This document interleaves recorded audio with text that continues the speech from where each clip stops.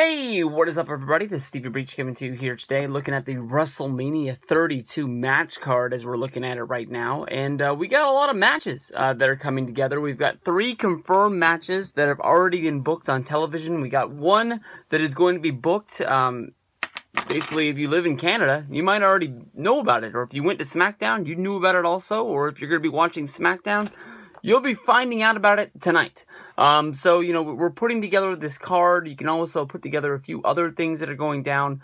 We know that the main event is going to be Triple H against Roman Reigns. It can be debated that you think that The Undertaker versus Shane McMahon in a Hell in a Cell with control of the company should be in that main event role.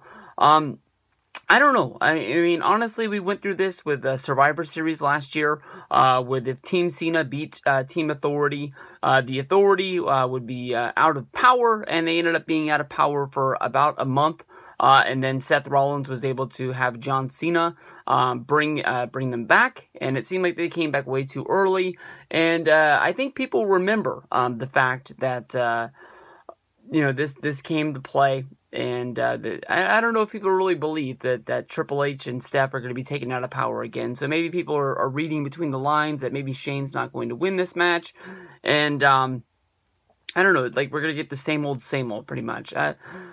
When it comes down to it, even if I know that Steph and Triple H aren't really going to be removed from power anytime soon, I would want to see the moment of Shane being in charge, even if it's only for a month or 2 months, and then they find some way to take it away from him. And I know that it seems cheap, and I know that makes it seem like, you know, the stipulation doesn't matter.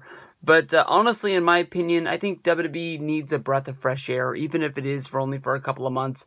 But, you know, there's people posting stories that Shane isn't really back inside of WWE. He's just coming back as a performer. He's only going to be in the company for a few months. But who knows? I mean, maybe you have Shane win and people just don't believe it. And then Raw does a huge number and you actually see some changes on Monday Night Raw, which is going to be hard because with so many writers and the writing team the way that it is, maybe Triple H is going to find a way to whip it into shape. But I don't think that, you know, in a month leading up to WrestleMania and then maybe a few weeks after WrestleMania, you can really, you know, stand a big change. People who've been watching a lot of my videos around the new year, I talked about the Wrestling Observer having their, you know, year, what was that thing called? The prediction show. One of my favorite shows they do. I wasn't able to call into the show, but my prediction for the upcoming year was basically, I think that WWE will fire half of the writing staff that they have on there. I believe the number is in the 30s. I wouldn't be surprised within a couple of years. It's going to be down to just a number of like 10. 10's enough to have a good little booking thing. I'm getting, you know, texts from Ravi right now as we speak about the WrestleMania trip. But, you know, that is my prediction. They'll have half as many guys around. They'll find the ones that are really good at what they do, and they'll keep those ones. And, you know, maybe it'll get to the point where you don't have as many writers, so you can pay the writers that are good more money, and it makes them stick around for a longer amount of time with the company. So we'll see what goes down with that, but those are your 2 big matches. Brock Lesnar against Dean Ambrose is going to be happening in a street fight, and that'll be a really fun match. I'm hoping for Dean Ambrose to win that one, honestly, because I think it'll be for the better of WWE and the better of Roman Reigns and their feud somewhere down the road. Now, the next match is a SmackDown spoiler. Odds are you're probably not going to watch it. I know that the SmackDown numbers are up, but I don't really see a lot of people talking about SmackDown since moving to the USA.